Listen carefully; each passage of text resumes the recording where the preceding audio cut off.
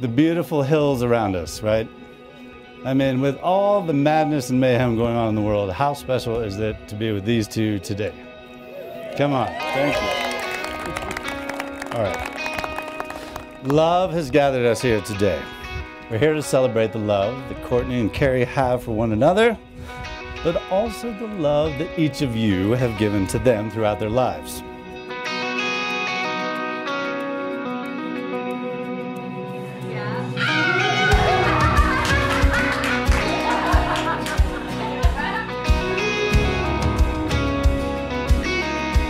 By entering into the covenant of marriage, Cary and Courtney, you're declaring your faith in one another.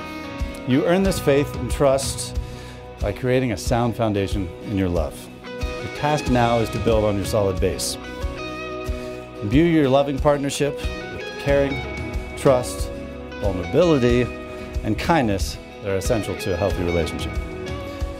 In dedicating yourselves to these values, you will create a marriage that is a source of joy, a marriage in which you both can grow in love and fulfillment.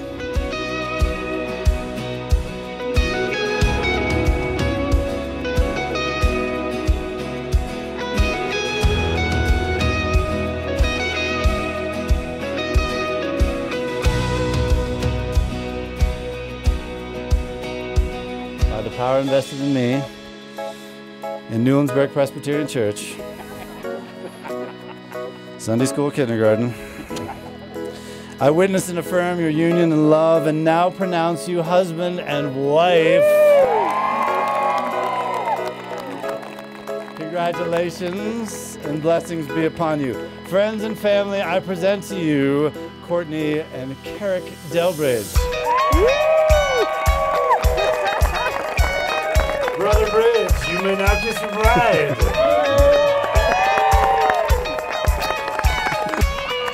Amen.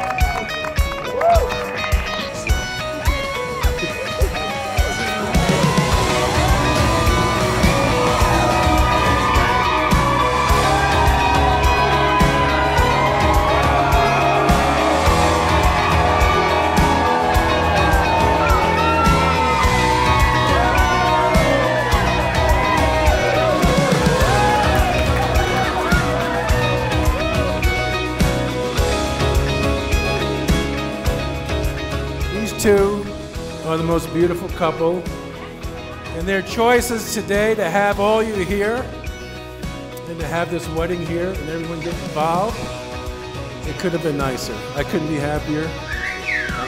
You're a lucky guy, and you're a lucky daughter.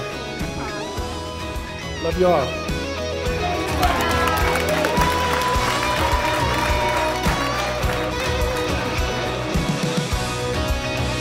The guy loves to dance.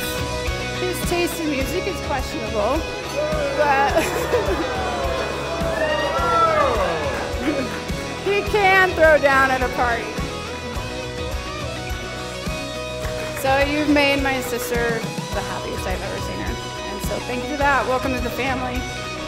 And clear eyes, full hearts can't lose. Courtney, you are marrying a fun-loving, caring, sincere, honest man. And this man will be in your corner forever.